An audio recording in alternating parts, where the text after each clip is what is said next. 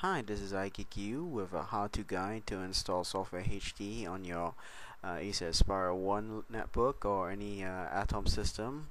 You won't need to do this for the Z series as it has hardware decoding for HD, but if you want to, you can.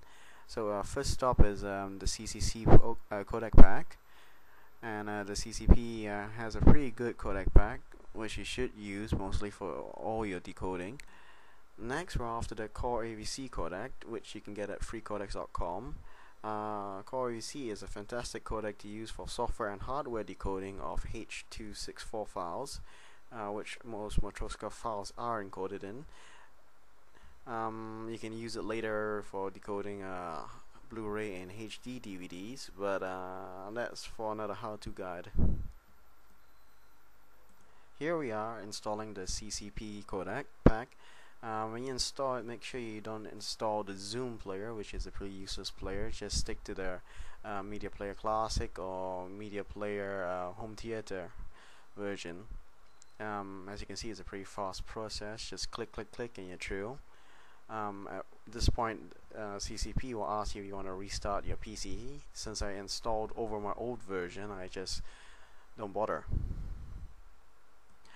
Just keep clicking next until you're done, and then we'll be installing Codec 8.3, which we'll be taking the CoreAVC from. It's a very simple process, so after that we'll be going straight to configuration. Okay, so now we're going to go to the CCP's video filter. We're going to disable the FFD shows codec so that we can use the CoreAVC to decode H.264. After that, we're going to go to the VS filter. This is just for your anime fans out there, because most anime which is encoded in HD is packed into the Matroska container, and you will notice that sometimes the picture will lag when the subtitles appear. So enabling the pre-buffer subpicture in the VS filter should solve this problem.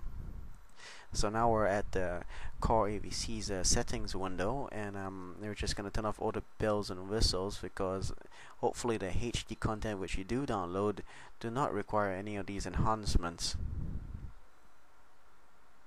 So now we're nearly done. The last few things to do is to go to Media Player Classic and set all the video file associations which you want to set for it, so that when you double click those files, Media Player Classic will play them automatically, or if you don't want to set it to play Media Player Classic, Windows Media Player will automatically play them then.